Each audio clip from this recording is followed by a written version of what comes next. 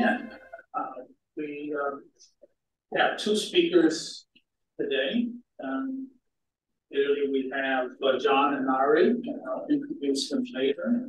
But briefly, he's the CEO and founder of the West Papua Liberation Organization.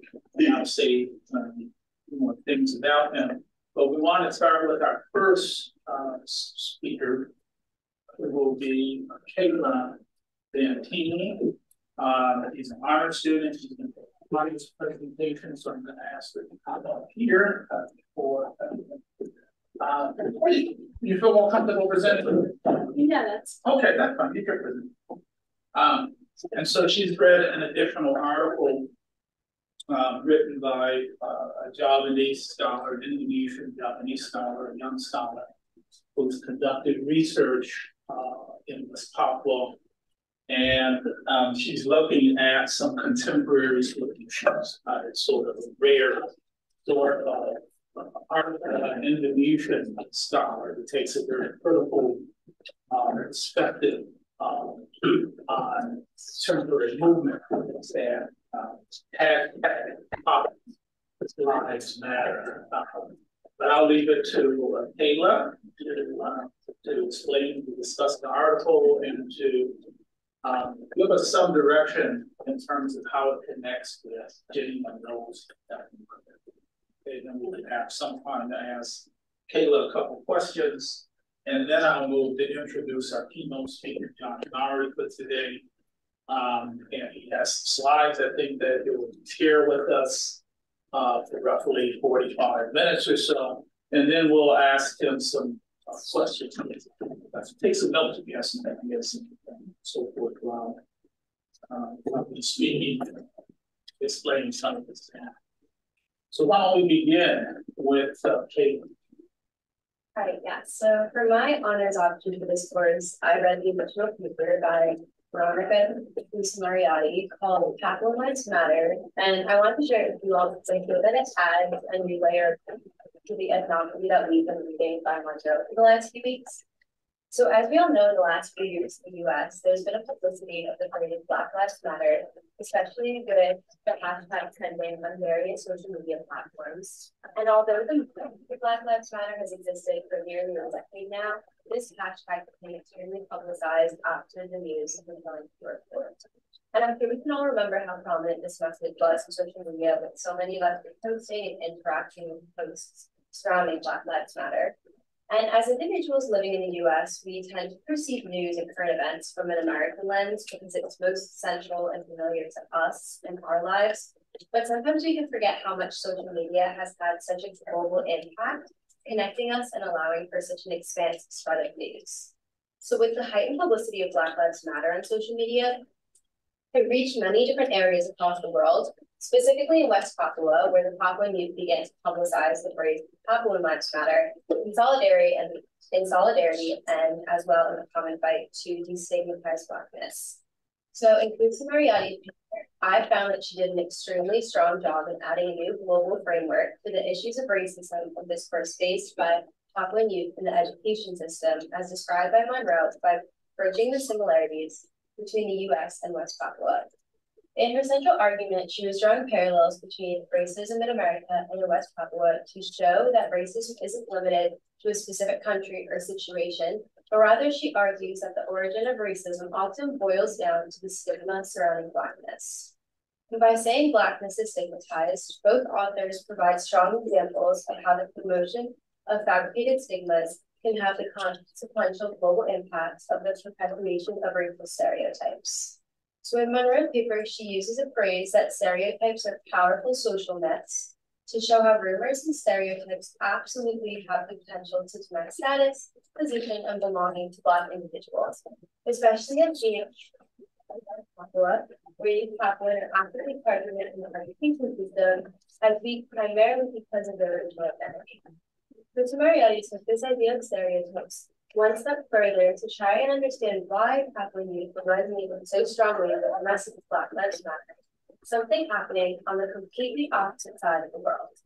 I found Monroe explained it best with the phrase of collective suffering. basically meaning that the painful racial experiences Papuan youth that we have read about, like being denied academic opportunities on the basis of their physical appearance and associated stereotypes, can be a narrative that many Black individuals around the world relate to, regardless of the country that they live in. Even more so, there is the direct parallel to the US individual in West Papua who was killed due to an issue of police brutality under the charge of resisting arrest. For me, examining such similar racially fueled incidents in the US and West Papua serves as a critical thought exercise to see how, although origins of racism may be somewhat different based on the development of the nation itself, it shows how different countries can be dealing with the exact same issues surrounding race in completely opposite sides of the world. By reading Monroe's ethnography, where she had the perspective to live understand why racism works within the system, it was eye-opening to see a new global framework that Kusum Mariani provided for the issues faced by the West Papuan movement. She highlighted how the movements of hashtag Black Lives Matter and hashtag Papuan Lives Matter have ignited one another, essentially fighting for common goals of equity and liberation in completely different political climates, promoting conversation to destigmatize Blackness. Overall, Kusum Mariani created the space to speak about how racial issues faced by Papuan youth that we have been reading about, not isolated in the West Papuan region, or issues that we have in the US stay within our nation, but rather there's a global connection within broader anti-racist protests around the world, sparking conversations to understand how the stigmatization of Blackness is manifested under both white supremacists and within Asian societies.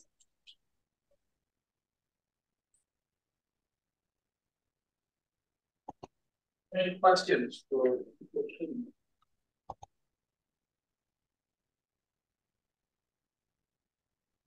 Perhaps you can elaborate on how you were connected to some aspects of Monroe's ethnography. She's told us occasionally throughout on and off that based on many of the West Papuan experiences of living under Indonesian colonial, that they have developed this sort of sentiment that they prefer to be living separate, right? You know, she comes back to that and she's talking about their experiences with schooling, work.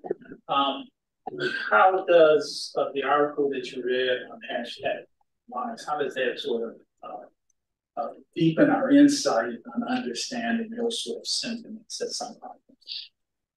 I think because in the paper that I read, it went a lot into kind of like looking at the development like of the nation itself, but under like Indonesian rule and stuff. And it kind of goes back to like how, although like under Indonesian rule, it's kind of presented that many like Papuan youth have or are presented the same like opportunities within the education system and within the government itself, because of just discrimination and prejudice and stuff. I feel that they aren't like presented with the same opportunities, which kind of leads to a lot of discourse surrounding just kind of wanting to be separate from like the Indonesian rule.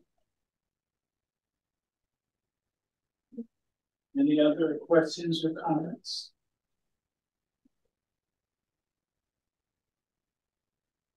Okay, thanks for getting to Harvard today. I'd like to introduce our keynote speaker, John Anari. He was educated in Indonesia, in elementary schools, right on university level education. He's a graduate. He made, if you ask some questions, talk about experiences of going to colleges and universities, right, as a Papuan. But he graduated and he was working for British Petroleum, BP, as a technician, as a professional employee for several years. But during that time, he also began to work and to organize Papuans to try to get Merdeka, as they say in Indonesia. Papuans use that word Merdeka, referring to independence, freedom, regaining their sovereignty. And so as an organizer, he began to bring together Papuans. He worked on and off with some Indonesian supporters of Papuan independence. But he caught the eye and the attention of Indonesian intelligence. And so the intelligence agents were following him. And he was aware that there's been a pattern over the last couple of decades of Indonesian intelligence working to eliminate the new generation of leaders. So he found a way to escape Indonesia and those sort of dangers. And he was able to obtain residence and official legal status in the U.S., where he's been living in exile for over a decade. Living here, he's continued to organize. He's still the leader of the Liberation Organization, based in Indonesia. So he's a leader in exile. And he's been playing an important role of working to appeal to the U.S. government and to the United Nations, the General Assembly and other committees in the UN to reverse the decision of turning over West Papua to Indonesian colonial control in the early 1960s. So he update us. He may be doing some things in the UN next year that perhaps some of us can also participate in. So without any further ado, I'd like to welcome John Anari.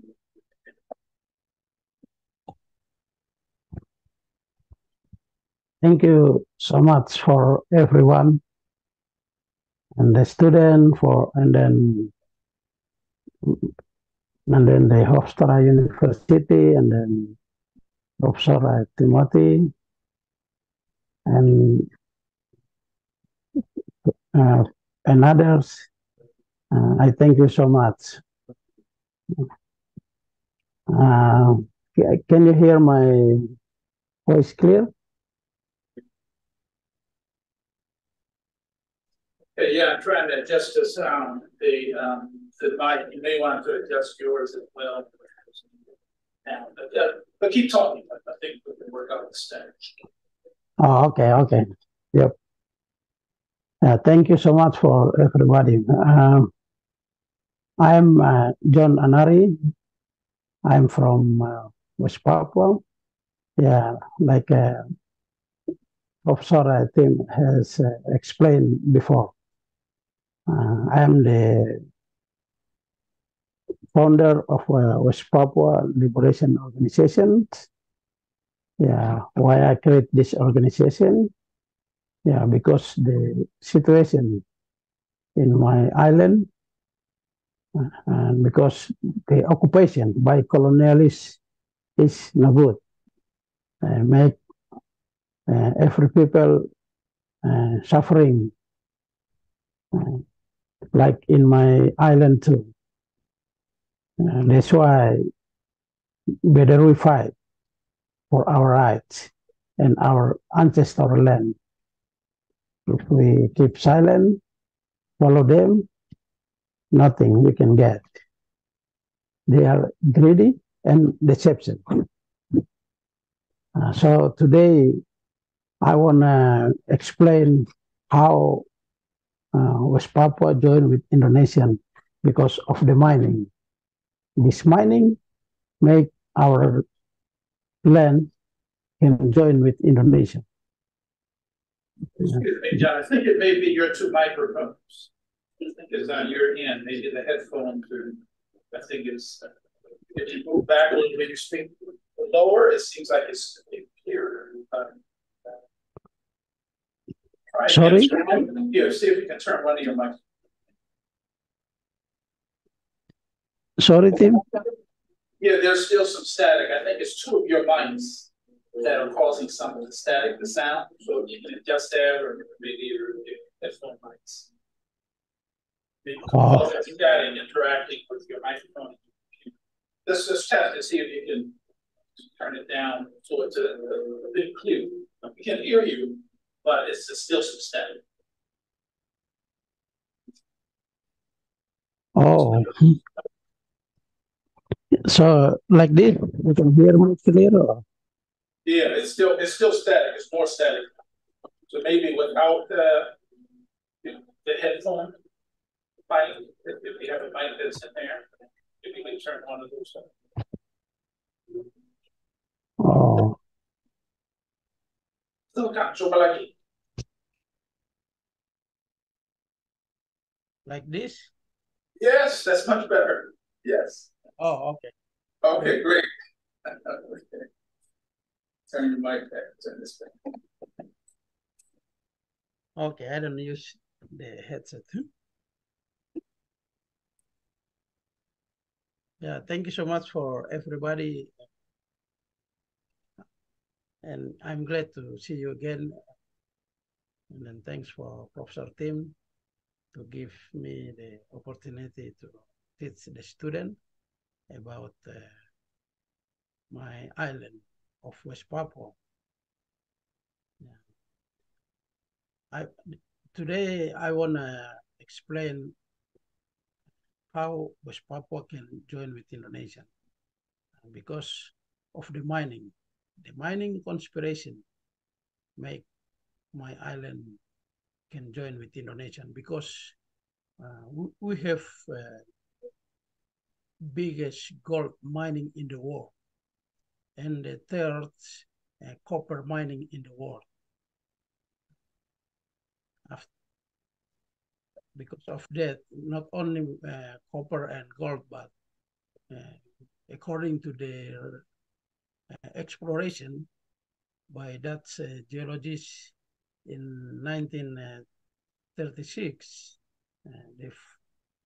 in his explanations, he said more than 100 metals. The metals, they can make everything, or make an airplane, make car, make phone, make TV, laptop, and everything. So today I want to explain for this to the students so we can look together. So this is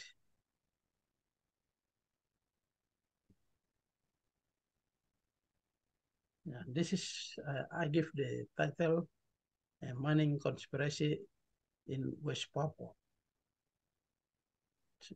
From Cuba to West Papua mining, because after this mining take over in Cuba, so they lose. They just invest over there maybe 3 billion, and they just first export, and then they lose because Fidel Castro and Che Guevara take over the President Batista. So Freeport in Cuba lose, and then they lose 3 billion. So that's why they're looking for another place, and then they have data in our island because they have doing exploration before since 1933 to 1936. So next, I want to continue.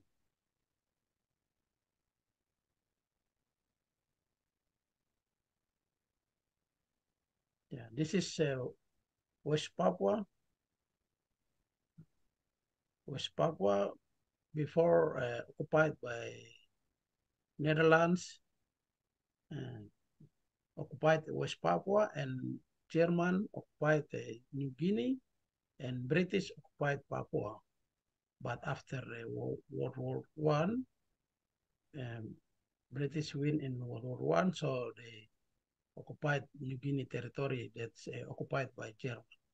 And then after Second World War, they preparing independence as Papua New Guinea country today.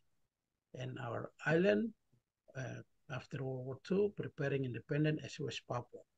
After that, occupied by Indonesia.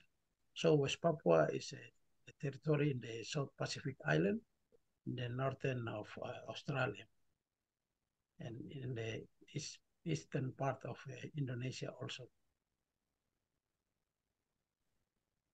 And the New Guinea, why New Guinea rich? Because of the tectonic plate between Caroline plate, the Pacific Caroline, and then the Sahul plate make the island of New Guinea. So New Guinea clash between the two plates, so make so many mountains over there, so make this island very rich with natural resources. So oil, gas, mining, also so many over there. This is same like a Pacific plate clash with the North American continent in the California to Seattle. So that's why over there so many mineral resources over there. Also in the South America, clash with the Pacific plate, make the mountain in the Chile. I forget the name of the mountain. It is same with the tectonic plate between India plate with Asia plate, make the Himalaya mountain. So many mineral resources also over there. So in this world, the area between the collision of the plate make the island, the territory very rich with natural resources. So this is same like in Papua, same with New Guinea. Yeah, this is the mining in West Papua. So this is now they take the mining here. This is from satellite map. I took the picture. This is a Freeport McMoran mining here. The headquarters of Freeport in Arizona. So, and then this I saw the picture from the satellite, and this is the Grassberg mining. They make big hole. Before is the mountain, but they clean up. And then the second is the small one here. They call Erzberg Mountain. So Erzberg and Grassberg, now they clean up. And now they make underground mining around this area too, because of the volcanic eruption million years ago. So many metals underground also. So they drill and make all to take the mining underground. So this mining, the diameter of this hole more than 3 miles, and then the deepest inside down to more than 2 miles for the Grassberg. And then Erzberg also, I don't count. So this mining is make a problem to our people. So the mining, they can produce like copper, they make a penny, this. For in US, they make penny because Freeport took copper from Papua, and then they make penny in US. And then they make a copper wire, and then the gold, they make a ring, necklace, everything. And then they make the chips in processor for computer, and then they make a nickel, they make a penny also, this like a 10 cent, one, and then yeah, there's a nickel, and then also nickel, they make a lithium battery, and then uranium they took for make nuclear weapons in here, and then titanium they use for make a tanks, like here, and then another they used to make a gun, make a airplane, make ship, car, and everything. Satellite. This is the function of the mining. So this is the Grasberg and Erzberg mine in Papua. And this is the Grasberg open pit here. And then this is also Grasberg, and then Erzberg is the small one bottom. Before Erzberg here, this is the mountain. Here they took picture by airplane since 1933 by Chevron engineer, by Standard Oil vacuum engineer. He found this mountain. He took the picture by airplane. So now this they make hole here. This is Erzberg, and then this is Grasberg. So this is the mine open pit here from Grasberg, and then underground. This they have a reserve underground. This they call a Grasberg block cave, and then Kucing Liar, and Big Gosan, Dos, and Demels. And then this is they have this still make the biggest underground mining in the world today in Papua. And the history before is well, how the geologists from Netherlands New Guinea Petroleum Company, or in Netherlands they call Netherlands New Guinea Petroleum Maskapai. This is the base in Sorong in West Papua, and then this geologists they doing the exploration in 1933 to 1936. So they found the mining, and then this oil company, the oil company owned by Standard Vacuum Oil Company, and BPM is a Netherlands company before, so they have 40%, and then Standard Vacuum Oil Company 40%, and Pacific Investment or Standard Oil of California 20%. Standard Oil California now chain with Chevron, and then Standard Oil Vacuum join with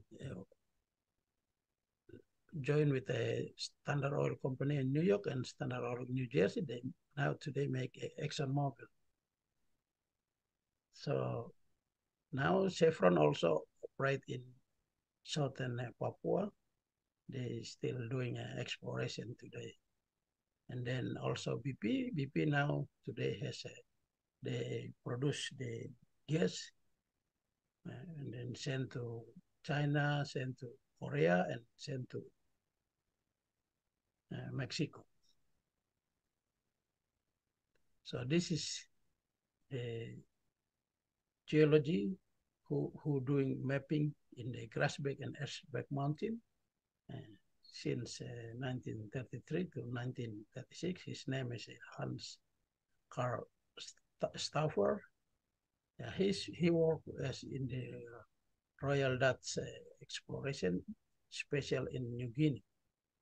So he doing the photographers from the mountain, from the airplane. That's why he found the mining, the mountain, and then finally they send the geologists from they call NNGPM, Netherlands New Guinea Petroleum Maskapai. They're doing exploration in 1936.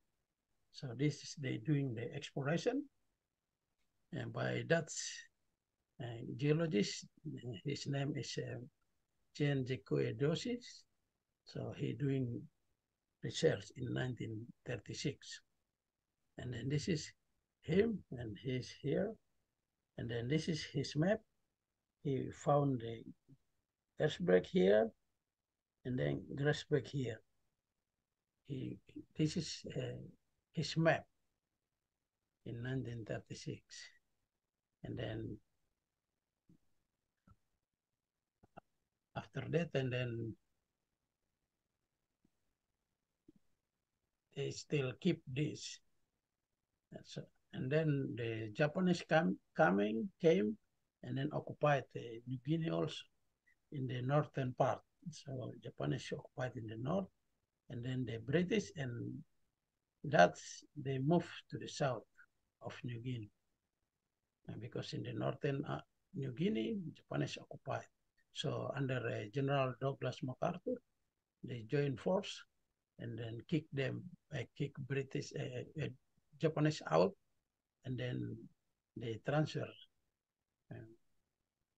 the territory back to Netherlands for back to occupy the West Papua, and then in the East Papua, led for British. So U.S. Army go back to U.S. and then let Netherlands and British occupy, and then they established the United Nations in 24 October. So for process decolonizations, because for non-self-governing territory around the world. So Dutch and British come back to New Guinea, and then they're preparing independence for West Papua and Papua New Guinea today. But after preparation, and then we will see. Yeah. So this is the mining in Cuba. Freeport in Cuba lost after Fidel Castro and Che Guevara take over. So in 1959, Freeport collapsed in Cuba after Fidel Castro and Che Guevara take over. Batista, who, because he was supported by capitalism. And then Freeport mining in Moa Bay took over. So finally, they're trying to take their data in 1936 for Grassberg and Ashbeck Mountain because they have data. So they in August 1959, Freeport director Forbes Wilson, he used the red helmet here. Yeah, he meet with John van Kruisen, the director of the Dutch company in Indonesia. Also, this is the mining company in Indonesia. He made them to doing the joint exploration for the Erzberg. They call here Erzberg, but they go to Erzberg and Grassberg. So they doing the joint statement, the meeting for doing the exploration. So Forbes Wilson, he report to New York, Freeport headquarters in New York, for financing them to go for exploration. So the contract was signed in February 1st, 1960, and then in May until July 1960, Forbes Wilson came to West Papua and then doing the exploration in Grassberg and Erzberg. So, and then he reported to Bob Hills as the president of Freeport in New York City. So this is the picture of the Freeport mine in Moa Bay, and then this is Forbes Wilson in the in West Papua in 1950. So Rockefeller interest in Indonesia. the two the oil standard oil of New Jersey, and then standard oil of California and Texaco is the owner is John David Rockefeller, and Freeport Sulfur in Indonesian also. The board is a Rockefeller family and Alice, and then they put August C. Long as the board member in Indonesian also. He's the chairman of Texaco for many years, and then he also joined with them to help Rockefeller business in Papua. And then finally in John F. Kennedy inauguration, and then they use him after inauguration of the US President John F. Kennedy in 20 January 1961, and 20 January, US Ambassador in Indonesia, his name is Howard P. Jones, sent the cable to US President John F. Kennedy for West New Guinea must be part of Indonesian, so Indonesian will deleting their Communist Party in Indonesia because of Papua. Indonesian make the country to be communist. So this is Howard P. Jones asking John Kennedy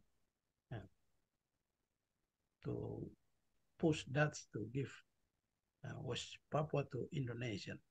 So also in April, 2nd April 1961, John Kennedy sent a letter to Prime Minister John Edward Decoy to accept the diplomat Mr. Esol Banker proposal, and he said in his letter, he said, let's stoned people of New Guinea, let's join them with Indonesia. So this is Esol Banker acting as a UN Secretary General Mediator, and he was appointed by UN Secretary General Yutan. And then before Yutan, the UN Secretary General Dag Hammarskjöld is planning with Dutch for granted independence in 1960, because UN General Assembly has set up the resolution 1514 in 1960 for granted independence.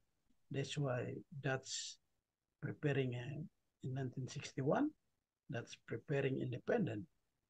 So preparing our council and political party council, and then the council has a meeting and then establish our national anthem, our flag, and everything. And then in September, they planning to register West Papua as the UN membership. But this guy, unlucky, and then he was killed because he's planning to give the independence for West Papua also. So they killed him in 18 September 1961, 8 days before the UN session for accept West Papua as a UN membership. According to the eyewitness, Saksele Mulega, saw the jet fighter follow back and then shoot down his airplane. And then also, the son of Governor of New York, Nelson Rockefeller, his son is Michael Rockefeller, pretend like lost in New Guinea.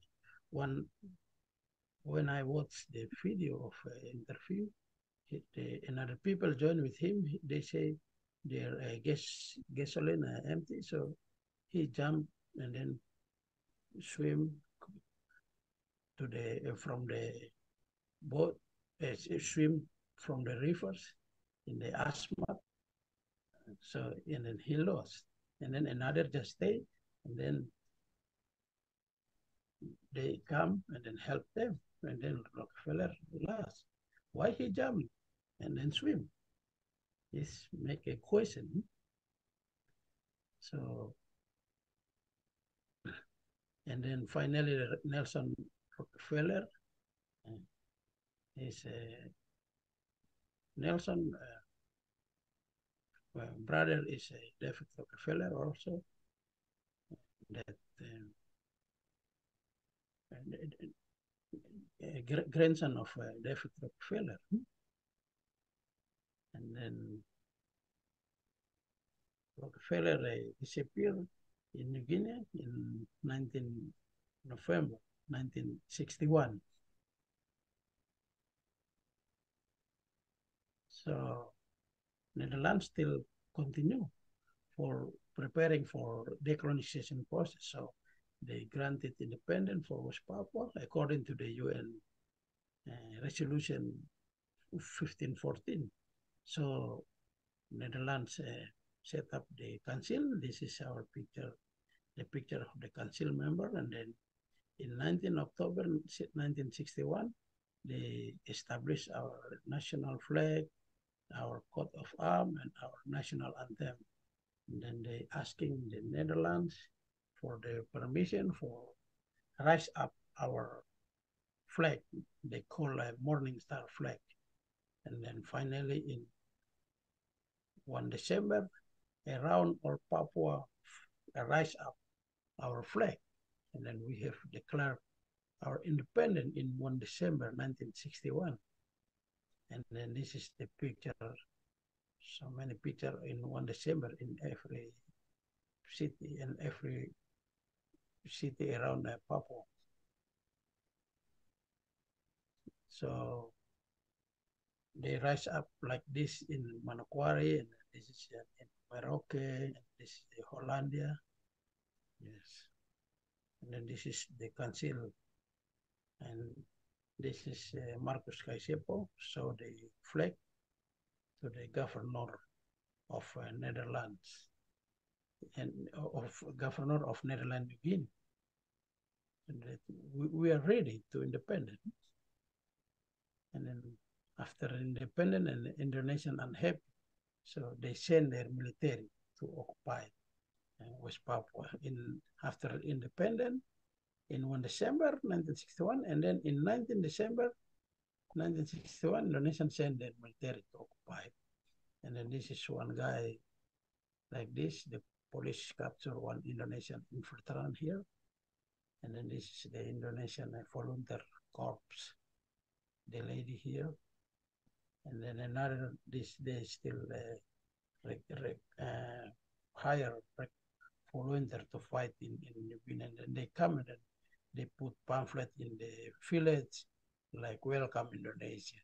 So that's thinking maybe there's a indigenous Papuan put the pamphlet, but no, this is Indonesian army. And then this is the thing. The US sent the Mustang for Indonesian to fight invasion, military invasion in West Papua also. US support Indonesian also.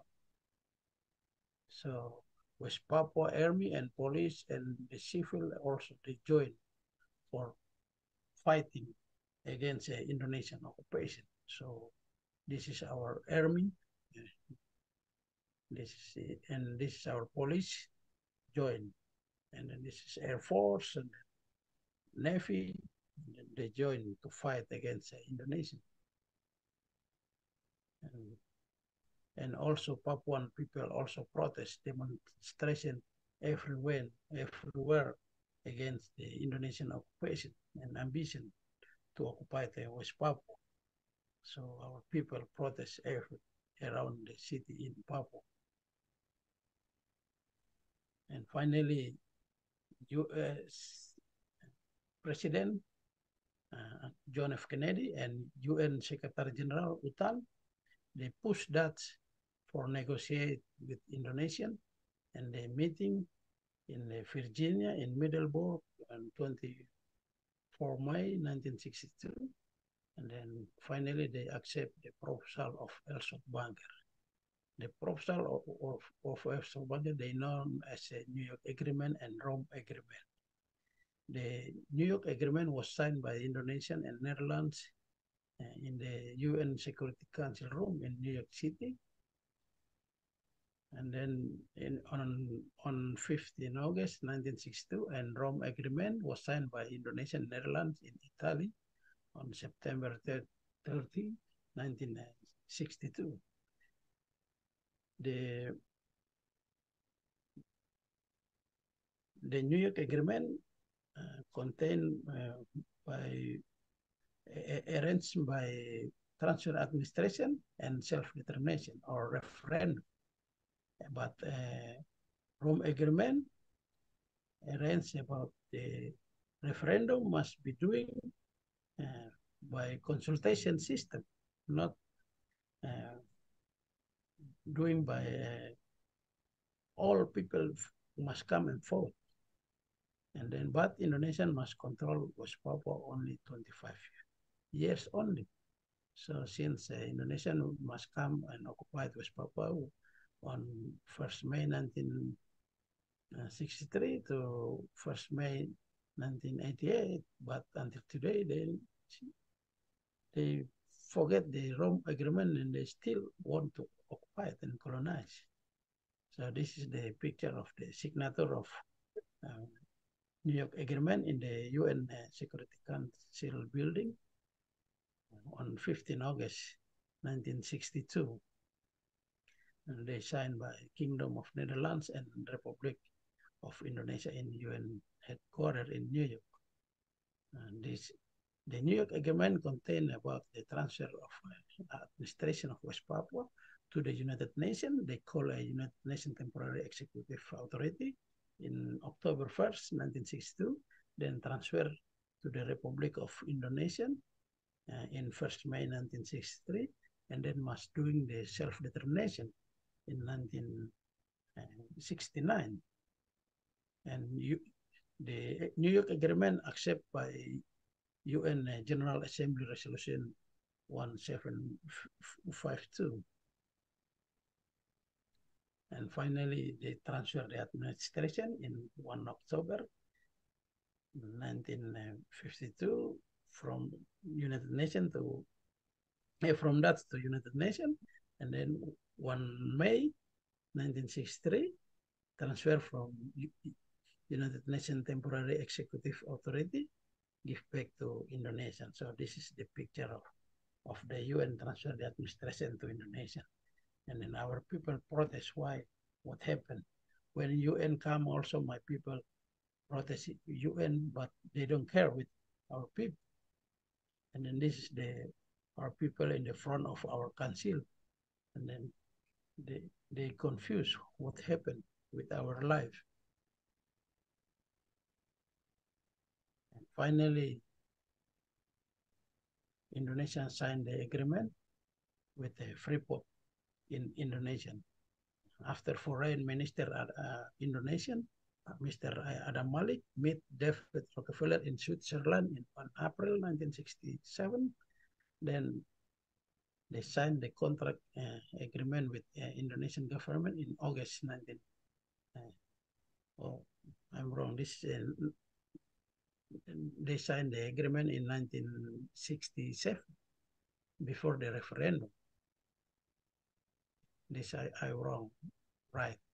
They signed the agreement in August 1967 before the referendum in 1969. So Indonesian make sure Freeport to support Indonesian in the United Nations vote about the referendum in the future in West Papua, because the referendum will not doing according to the UN Charter Article 73. For every inhabitant must vote, but the real only 625 settler Indonesian vote in the referendum for join with Indonesian and reject independence, and 400 indigenous Papuan who was chosen by Indonesian military also to vote. And then 800,000 people not vote in the referendum. Finally, they protest. But UN does not hear our people's voice.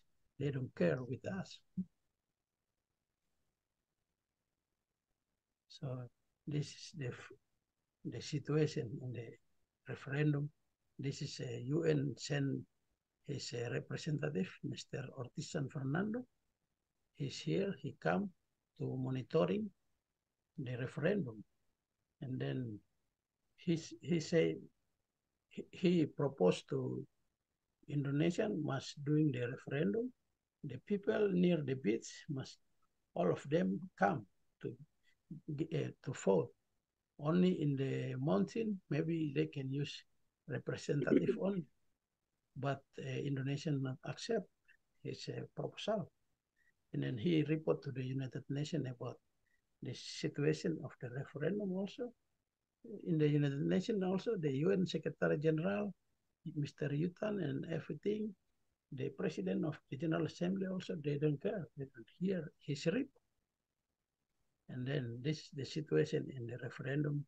They put them in the dormitory, in the military base, and then they come, they vote. And then this, look, in the front is an Indonesian lady here. And then another outside, who come protest, and then the police and army come and intelligence. They pick up them and then put them in jail.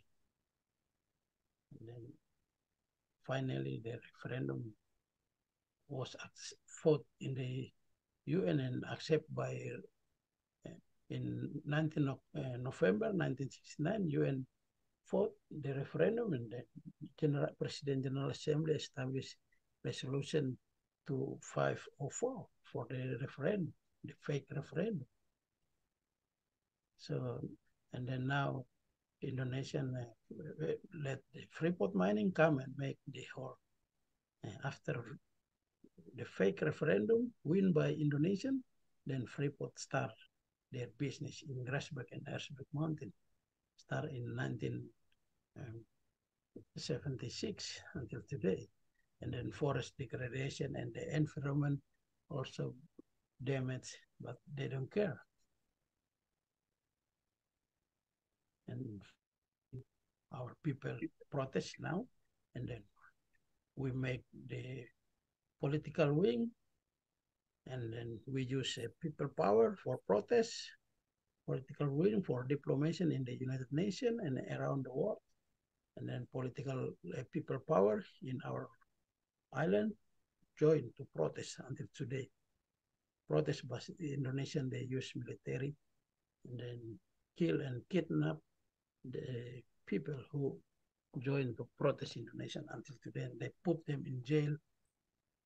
And then we set up the military wing now. They fighting in the guerrilla warfare. And then this is like today now, they capture one pilot of New Zealand and then bring them to the hosted. This hosted bring them to the jungle forest of New Guinea. And now we still continue to fight, and we never give up to fight. So that's my introduction, and thank you so much.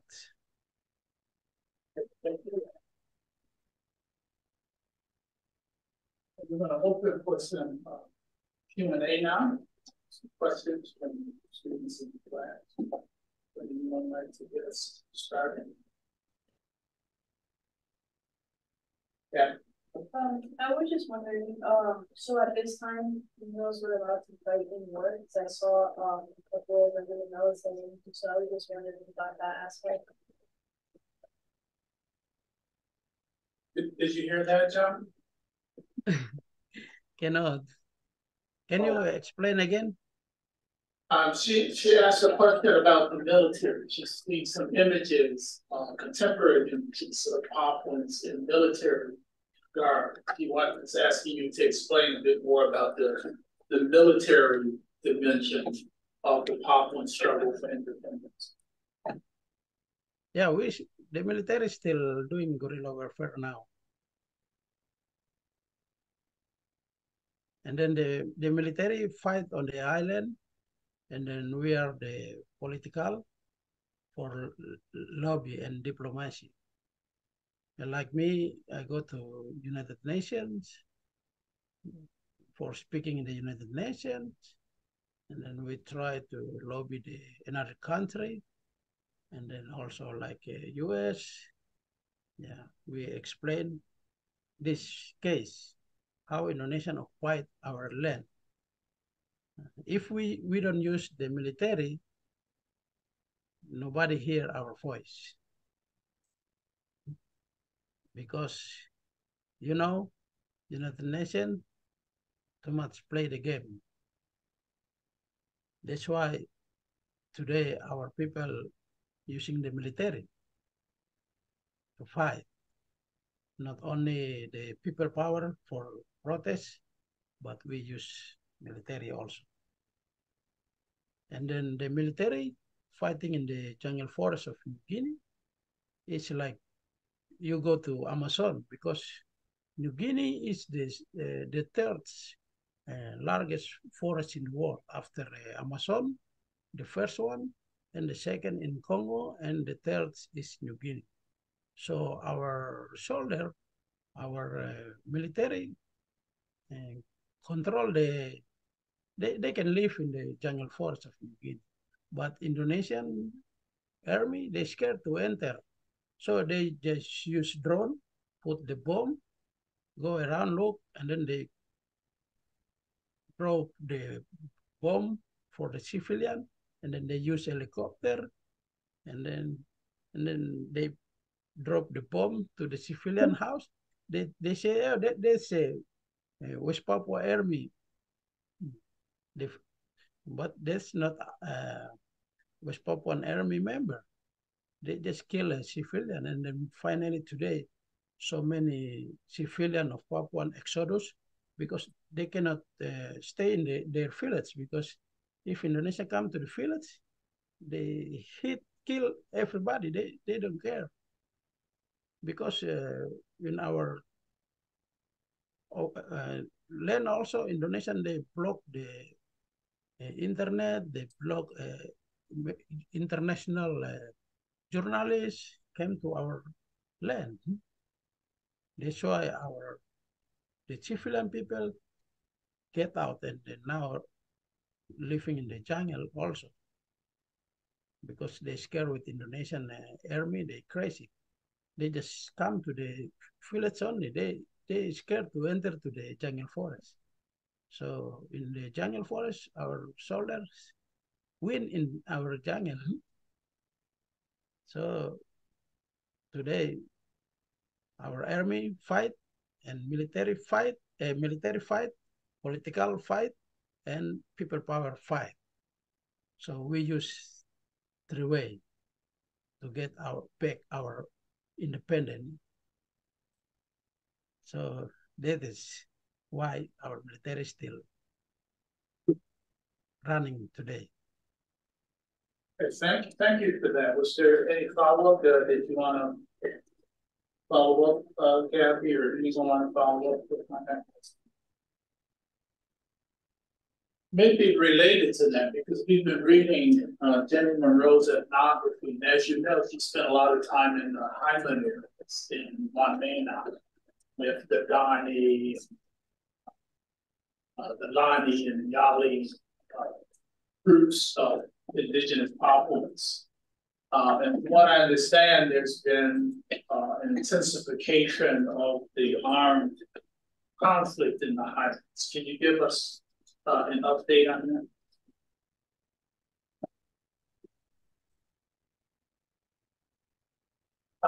Can you give us an update on the fighting, the conflict in the highland areas of West Papua, in and around Wamena?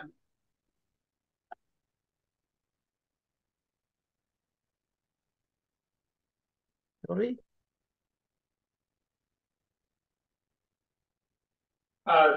John, can you hear me? It's slow. I cannot.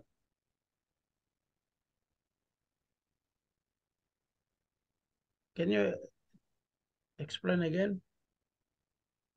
Okay, I was wondering if you can give us an update on the fighting, the armed conflict in the highland areas around Wamena.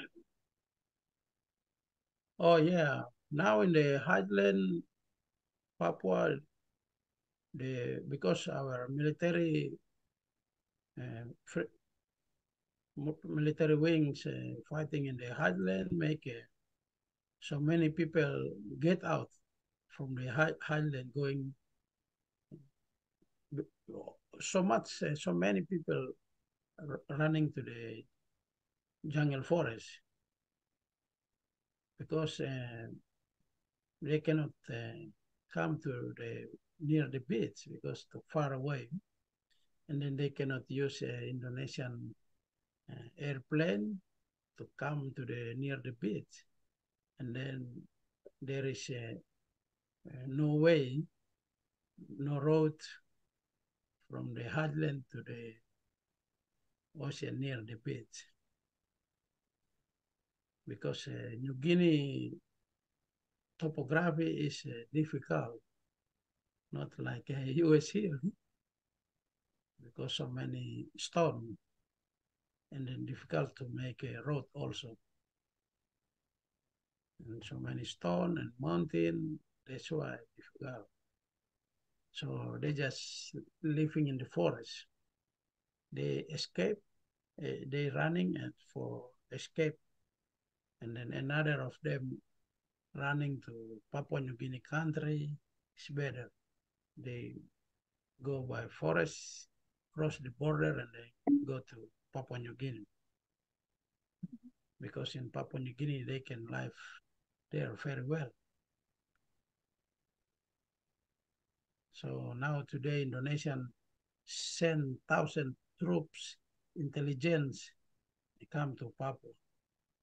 And then so the intelligence around everywhere in Papua. And then they monitoring every tourism come to Papua also. I think related to that, can you hear me better now? I think this mic was off. Yeah, I think that was the problem. Sort of related to perhaps the sentiment of the student's question, of Gabby's question. I think we're accustomed in American society to sort of emphasizing dialogue and discussion, and perhaps also a nonviolent civil rights movements. Right? We've had a history of that, as we talked about Black Lives Matter and so forth in the earlier presentation. I think part of the feeling, and Gabby, correct me if I'm wrong, that the student expressed was that why not use some nonviolent methods of just emphasizing the protest component and trying to to appeal to the Indonesian government as well as the international community in a nonviolent way. What do you think about that as an option, or why did your movement sort of go in another direction? Yes, we hope so like that, but we try to asking Indonesian for dialogue, but they never want for dialogue with us. So we try to speaking also in the United Nations so many times. I come here and speaking in the United Nations, and then the United Nations also keep silent until today. That's why better we use military. Mm-hmm. Okay, but there's another question, Evan. Sorry, but I was wondering, is he looking at the moment just to find like peace in the country and find a way to co-live with Indonesians, or does he want complete liberation? Hello?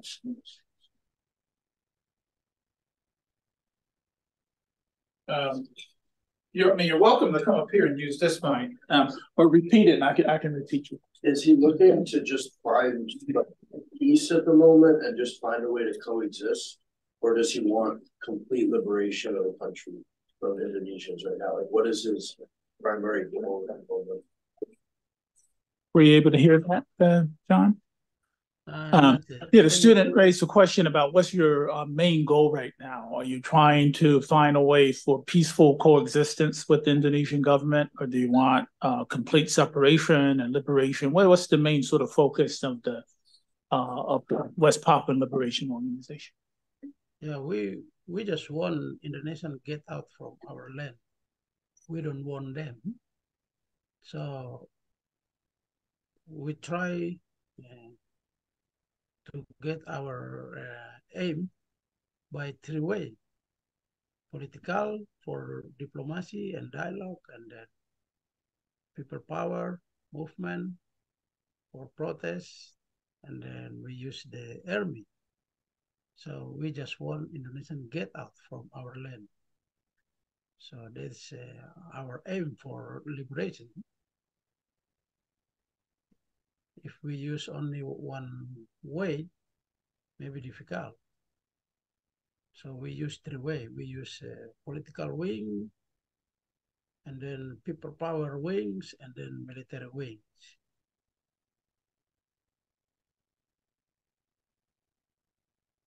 So our aim is just one, get Indonesian get out from our land, because we have country before, we have independent, we have police, we have army, we have a council, political party, national anthem, and everything.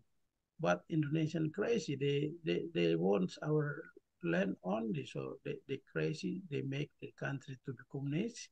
So US is scared.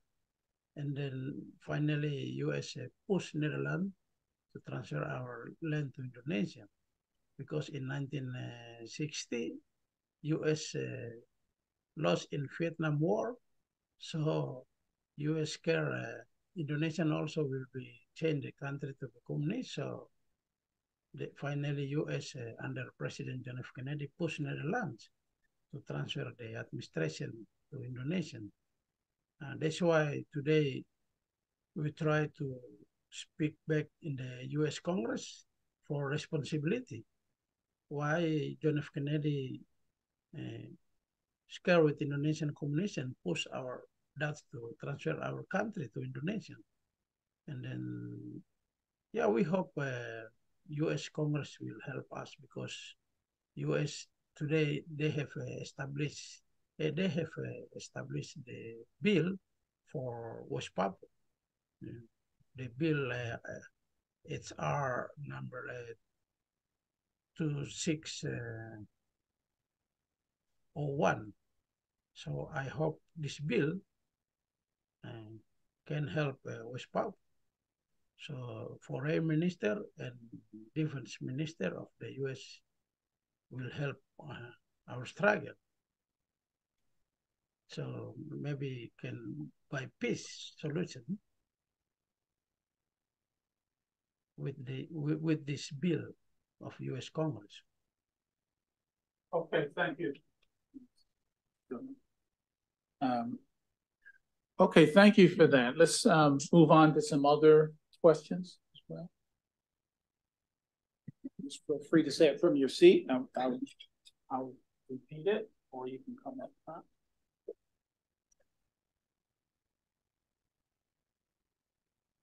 Perhaps you can give us some more explanation of at least some of your perspectives on the relationship of the economics. We've been talking a lot in my class about neoliberal capitalism. And in your slides, you gave us a lot of details about the sort of the economic value of Papua, right? The riches in all of these resources. You've detailed these global capitalist corporations, oil companies, gas companies, and so forth coming in. Can you explain a bit the relationship between these corporations and the Indonesian state? Do they have what kind of contracts and agreements? And give us a sense of the economic stakes of the continuation or maintenance of the colonization of Papua. Yeah, the politics and economy always together. The first is economic. The economic is very important. That's why they're using politics. So today, Indonesian, the economic will stable because of the gold reserve from Papua. They took from Papua. So the currency will stable. If not, maybe inflation. Like before in 1960, 1950 until 1960, Indonesian, the country so many inflation. That's why they need a Papua for the gold. So make the reserve of Indonesian economic will stable. And also like today, BP, British Petroleum, I worked with BP before I came here. So BP today give tax for Indonesian every year is more than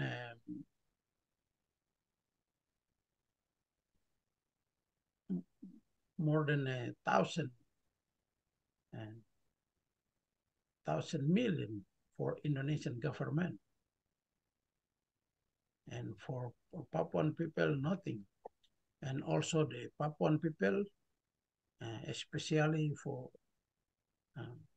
us, the indigenous people over there near the BP, they don't have shareholder. The shareholder is from BP, and then with the Japanese Nippon Oil Exploration with BP, and then with another businessman from Indonesia. So they have a shareholder. The Papuan government, they don't have nothing. And then they just come and then, oh, we take your oil, gas, and we can build you. It's bullshit. And then so many, and today also like a Freeport. Freeport now, they make a smelting in Indonesia. The Indonesian president asked Freeport must make a smelting for separate the ore from gold, copper, silver, uranium, plutonium, titanium, and everything. They make the smelter.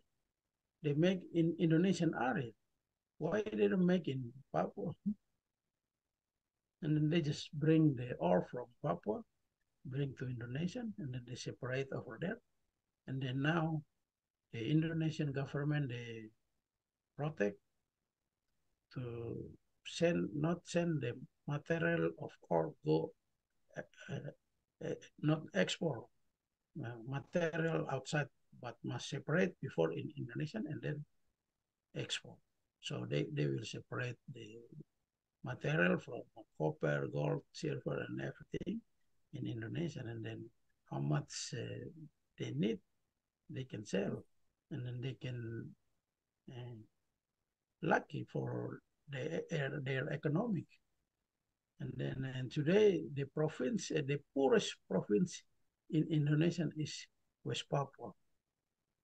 Is Papua province very poorest in Indonesia, but the income tax from the government of Indonesia, 70% is coming from Papua natural resources. Not only mining, not only oil and gas, but we have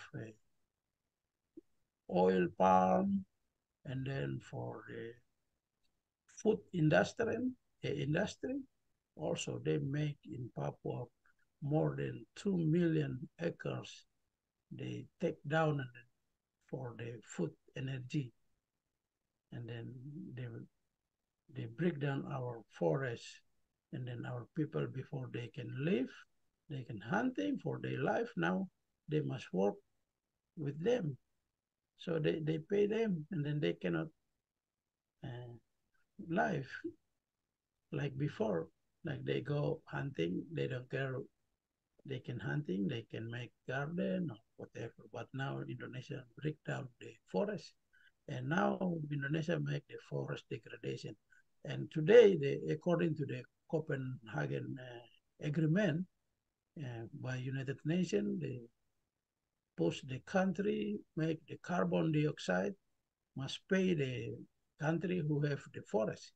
So today, the country, 3 countries have the forest in the world is Brazil, Congo, and Indonesia. Indonesia is from Papua and Kalimantan. They still have, well, Kalimantan, they have cleaned up the forest only now in Papua because still far away from Indonesia, so difficult for them to clean up. But they have cleaned up so many. And then, like last month ago, Indonesian get the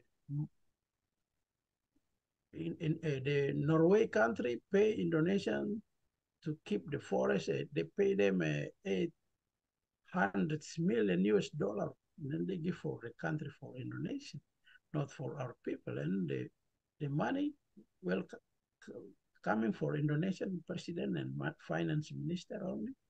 They don't give for country, our people to keep our forest. And then they still clean up the forest. And forest degradation now make a global warming now. And so many islands in the Pacific Ocean now going down, like in Tonga, Micronesia. Yeah. On that note, how would things improve if your organization and West Papuans achieve sovereignty? What would your policies be for sustainable development, right? That's a major focus now of the United Nations. How would things be improved? I've detailed a lot of the environmental destruction under the colonial system along with global capitalism. How would that change under independent rule led by the West Papuan Liberation Organization? The sustainable development is, they just say it, but cannot. Our people, maybe we wait for the program of sustainable development. Maybe our people will be same with the Indian people in US and then Aboriginal people in Australia. They will clean up us. So our people, we don't want to wait for the sustainable development. We life and standing by ourselves, so we can follow the program of the sustainable development.